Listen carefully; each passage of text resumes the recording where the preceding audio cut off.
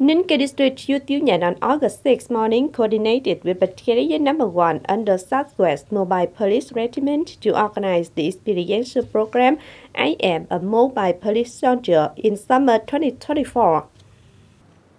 130 children from schools in Ninh Kiều District were able to visit the learning and working environment of the Civil Defense Army soldiers.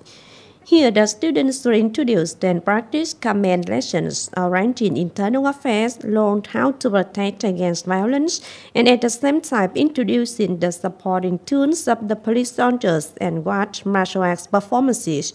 In addition, the children also visited the soldiers' eating and resting places. This is the second time Ninh Kiều District Youth Union is coordinated to organize this activity in the summer for children in the area to create a playground, contributing to fostering the children's affection with the People's Police Force.